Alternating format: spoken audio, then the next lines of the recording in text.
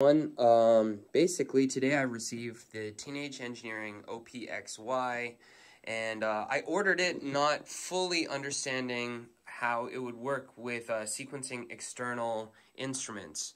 And that's sort of what my interest in the device is. I've got a number of synthesizers, and I wanted to control them with this complex sequencer.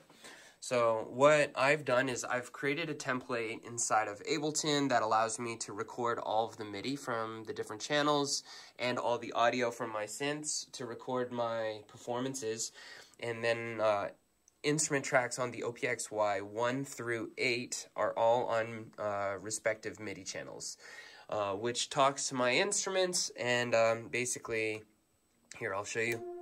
This is the Rev 2 on MIDI channel 8. This is the Waldorf Quantum on MIDI channel 7.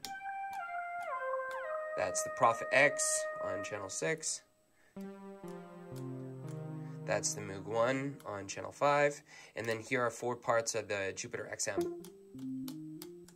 And then a bass. Alright, so I have...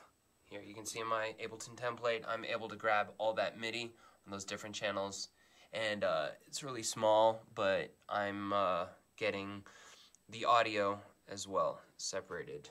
So, let's see. If I just press play, you can hear a sequence I've dialed up.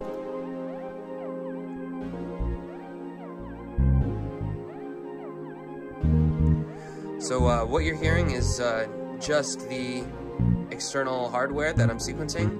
Now if I turn the volume up, you'll also hear me blend in the sounds from the OPXY, which is a cool, interesting layer. It's nice to layer sounds. And alright, let's check out punch-in effects. Punch-in effects.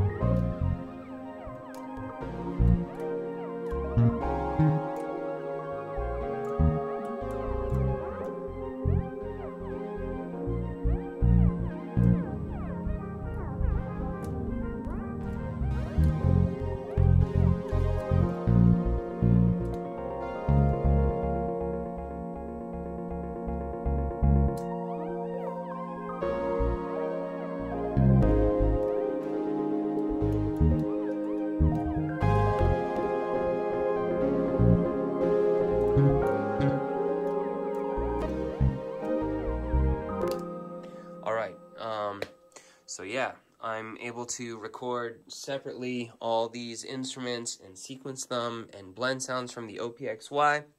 And yeah, I love the portability of being able to come up with sequences and stuff on the go, and then to be able to just plug it in and have my hardware synthesizers recorded in this way. So I'm pretty pleased. This is exactly what I was hoping to do with this device, and